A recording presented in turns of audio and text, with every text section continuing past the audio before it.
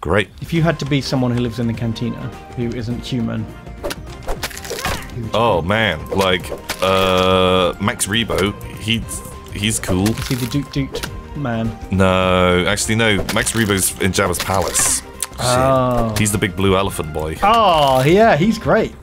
He's too good for the cantina. Can I transplant someone else? I want to be Therm Scissor Punch.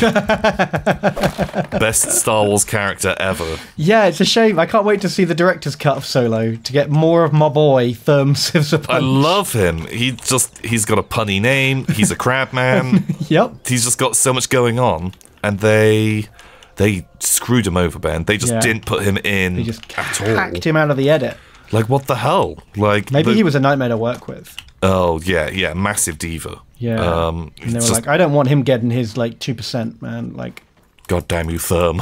Oh, man, speaking of which, did you hear about David Prowse? The guy who was the Green Cross Country Code man. Yeah. Yeah. Famous large boy piloted the Darth Vader suit. Yeah. So he hates Star Wars because he feels slighted. Oh, yeah, you would. Like, no one ever, apparently, he says, he didn't find out that they weren't using his voice until he went to see it at the premiere. What? And surely not. Which I find hard to believe. Surely someone would have told him. Yeah. Also, you know, I bet he got paid less. Like... Oh, yeah.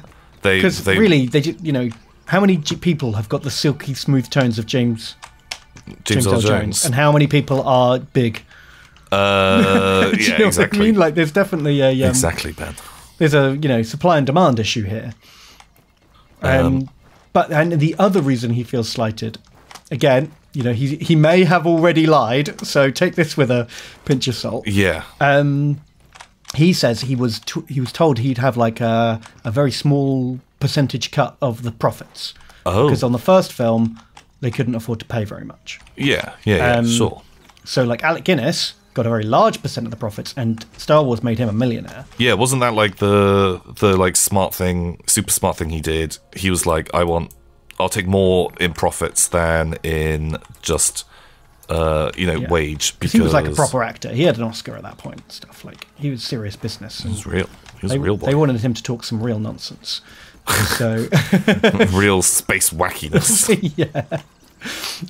So he says he did the same thing, but he got like hoodwinked because Alec Guinness got a percentage of the gross, which means like before expenses. Did he get the net? And Pro's got the net, which due to Hollywood accounting. Oh yeah, no film ever fucking makes a profit. No, Star Wars has still yet to make a profit, and every year David Prowse gets a little letter sent from the like Lucasfilm accountant saying, once again, bad year for Star Wars. Unfortunately, your percentage of 0 means you get paid 0 this year. You got 0. Actually, you owe us money. Yeah. Give us all your convention appearance money, please. Oh my God. Prowse. Oh. And he's very bitter about it. Yeah, I can kind of get it. I kind of get it. You would be a little sad. Sad for getting tricked. Yeah, the old tricksy Star Wars people. What a boy. What a poor boy.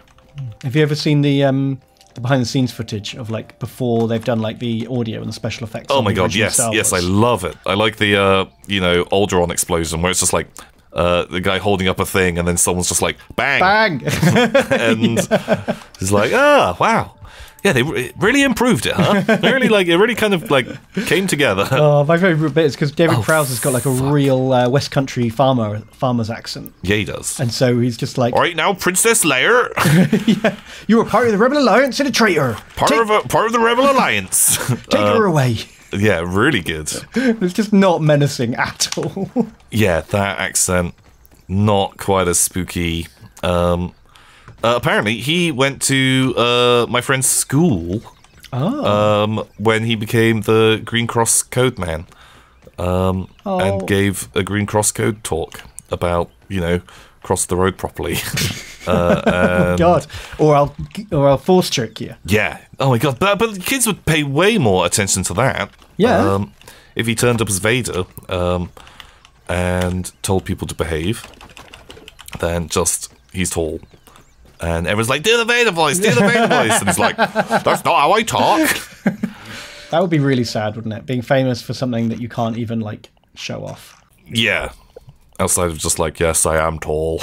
Oh, Tom, you broke my chests, my half-built chests. Yeah, I did. And you've scattered the materials to the winds. Was there chests in there? I've got materials on me. Like, I put all my clovers and sap in them. Oh, yeah, I picked that stuff up. Do we not get, like, are there not, like, half walls in this? Like, fences or something? I don't know. Man, we need, like, a good source of weed. Fuck me!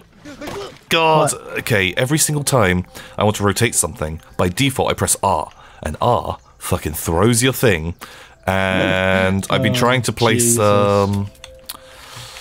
like, roof things, and so I'm always aiming up, and so, God, you fucking launch your tool a billion miles away. Jeez. Like, it even says on the screen what item, what, like, button it is to press, and I still fuck it up, Ben. Every single time. Well, you know, we don't read instructions.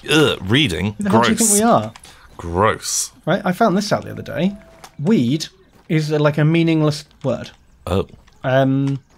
It is the definition of a weed is something you don't want growing there. Oh. So, like, some people are like, oh, yeah, you know, clovers, they're a weed, because I just want grass, I don't want clovers. Okay. And then other people are like, no, I like clovers, they're not a weed. Oh. Okay, that's all a bit open to interpretation. Yeah, I don't like how fuzzy it is. Yeah, I need, like, something a little more tangible. You need to know what to purge. Exactly. When the purges come, I need to know what we're purging. Yeah. God, this is like turning into a bit of like a desolate wasteland now. Does it ever respawn, do you think? The grass? Yeah. Surely not. Do you think there's like a finite amount of grass in this world? Can we just like the desolation of Tom? Wow, outside the house? yeah. It's just like- Okay, I like that. We could go on a mission to destroy all before us. Hey guys, welcome back to episode 794. This is us cutting down all the grass. Is that what people want? I don't know. I'm really out of touch these days. I feel like someone in the comments is going to be like, yeah, yeah, I'll listen to Tom and Ben do this forever. And like, oh my god, you say that now. Yeah. 400 episodes time. Wait till we've done, 10% of this garden. Yeah. And we just want to kill ourselves. This is, yeah, we are just not going to make a ton of progress here. Oh, do you have clovers? There's some in some of the boxes. Oh, I found like just shitloads. Bonk. Tonk. I don't know if it's worth moving the storage around. Should we just... No, it was, I'm making a roof. We're in the Yogscast, Tom. We're not allowed to make roofs. What? It's the rule. Is that the thing? Yeah, Lewis always refuses. Oh, really? Famously. Yeah? Yeah. Oh. That's what I've been told. That's crazy. Especially when there's spiders around. Yeah. Spider climb. Spider climb good. Theoretically. Oh yeah. Every time I've escaped a spider, it's... By climbing up something, and it just looks at you like, "Rah! You outfoxed me this time, Ben!" Next time, gadgets! There probably are, like, certain breeds of spider that can't climb. That's crazy. That's madness. I don't believe it. Yeah, like, there's birds that don't fly, right? What? I guess like penguins and shit. Yeah. Yeah, but are they really birds? Are they really? Yeah. Well, like an ostrich. Is that a bird? What do you think it is? Deep down, is it a bird? Does it- Look into your heart.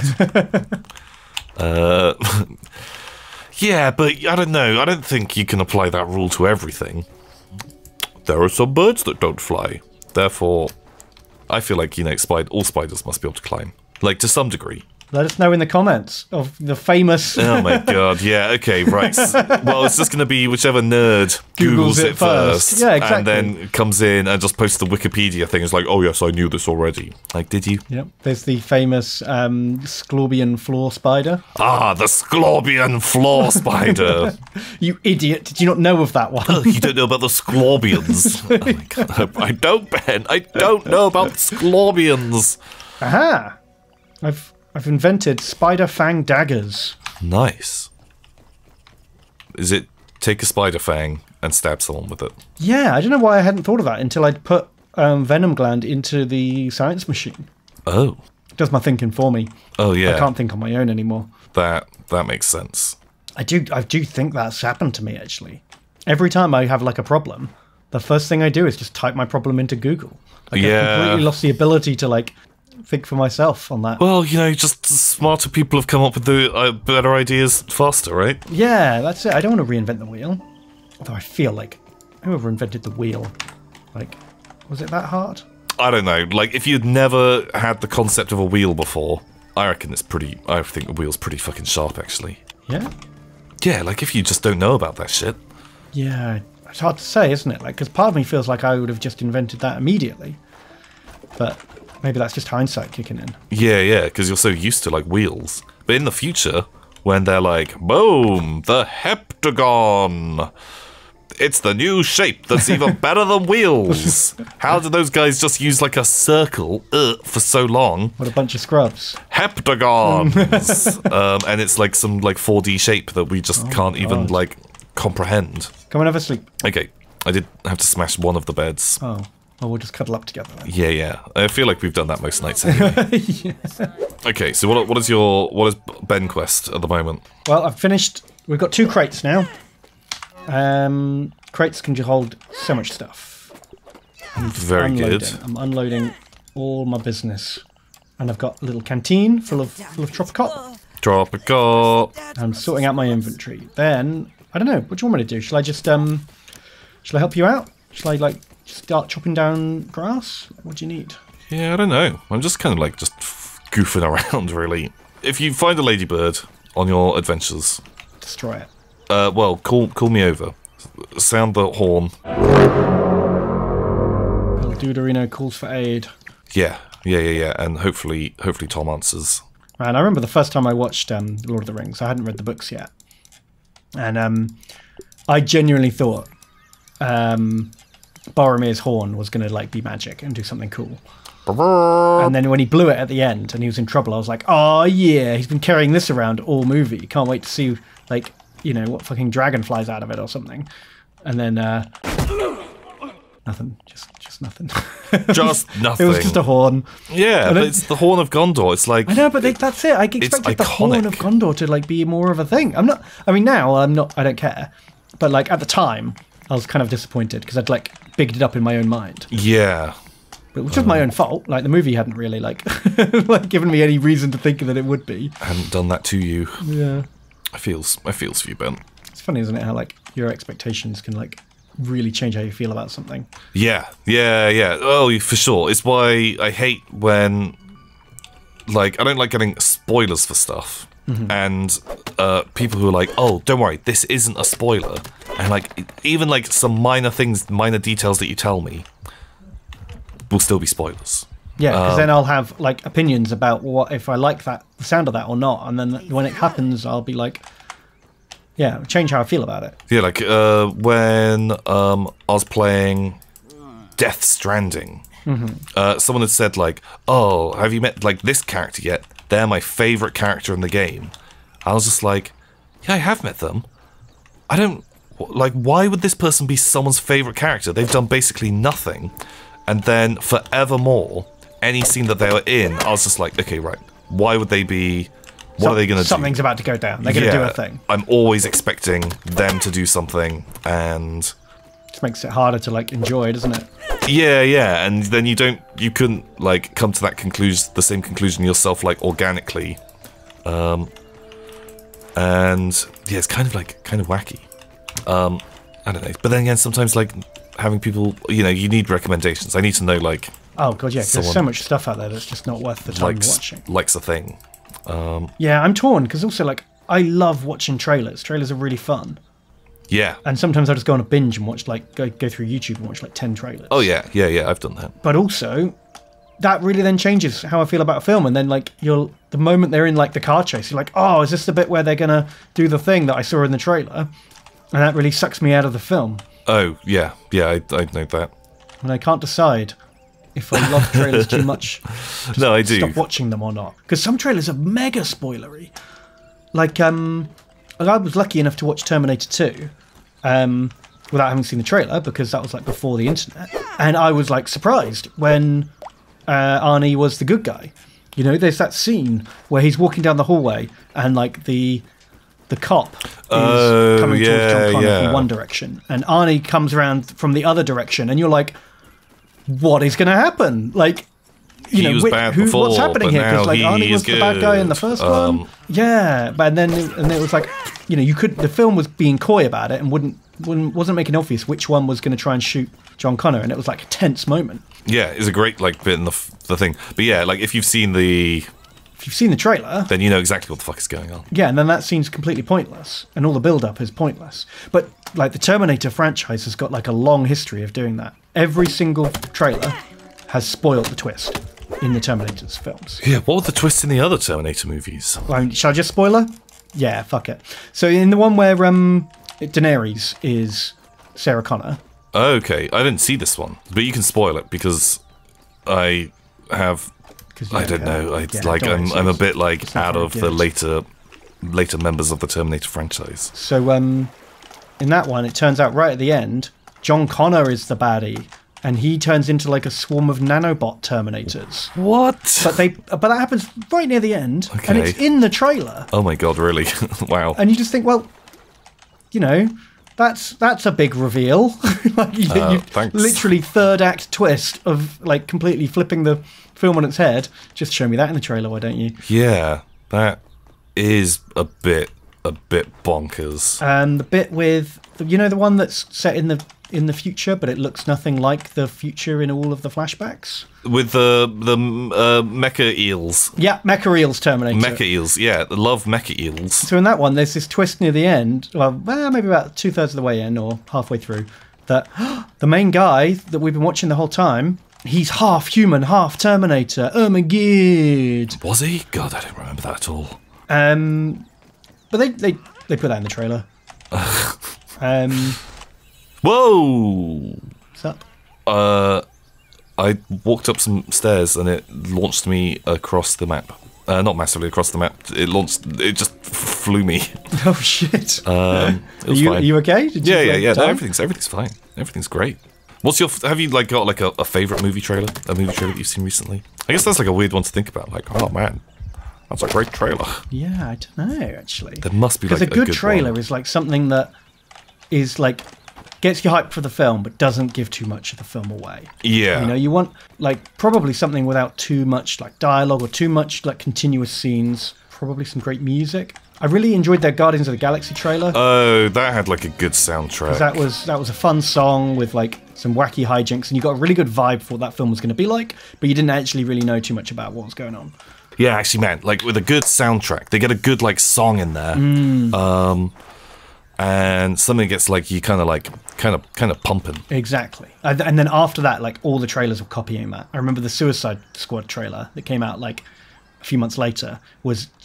Because originally Suicide Squad did like a much moodier trailer, like an early trailer. Oh yeah, that was before like the big re-edits, Before the re-edit, yeah. Then Guardians of the Galaxy came out and everyone loved it. And so then they made the trailer, the new trailer, it was like a 180. It was like, we'll make it look exactly like Guardians of the Galaxy. We'll put all the jokes from the film in. We'll put a fun, lively like redo of a pop classic.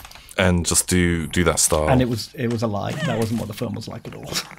They just wanted to trick you. Yeah, like cash in on some of that, like, oh my god, that movie did great. Yeah, maybe our movie can do great as well. Do you remember when Inception? Yeah, God, like, yeah, I'd rather fade to black for 5 seconds between each fucking scene in the trailer. Half the trailer is just black screen. Yeah. Ugh, I got so bored of like that being the thing everyone did. Every movie that got so tedious. Like, I got so done with that. Yeah, I'd rather just like the fun, like, just, you know, remix of a song, or just like a great classic song, be in the thing instead, rather than just... Wah! And, man, I know it's meant to be, like, moody and builds, like, tension, to have, like, the black screen for a couple of seconds, but I get legitimately bored, like, waiting for these black fades to, like, go away. Yeah. Maybe that says more about me than the trailer.